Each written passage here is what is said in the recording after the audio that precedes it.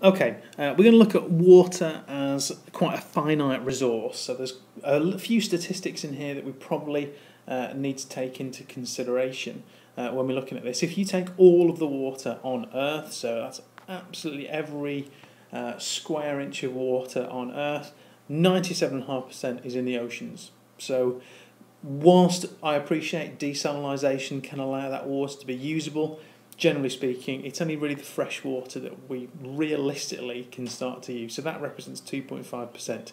However, when we look at the amount of fresh water that we have, if we take that 2.5%, then 79% of that 2.5% is in ice caps and glaciers, therefore rendering it very difficult to use. 20% is in groundwater, again, a little bit more difficult to use, and this area here, easily accessible surface fresh water, so 1% of the water, of the fresh water on Earth is easily accessible on the surface and fresh water.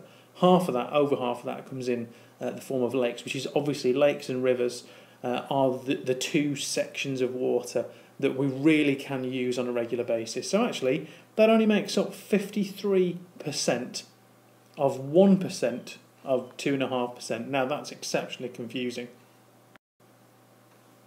So as you can imagine, water is an exceptionally finite resource. The amount that is actually available to us is minute, it's minuscule, the amount that's actually available to us. So it is a finite resource, and consequently it needs to be looked after, and we do tend to pollute a lot of our water as well. So we're just reducing the amount of water that's available to us anyway.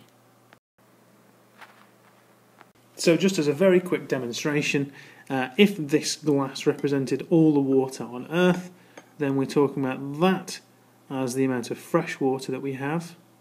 We're talking about this amount here as the accessible fresh water, and then we're talking about this amount here as the usable fresh water. So consequently, we don't really have very much.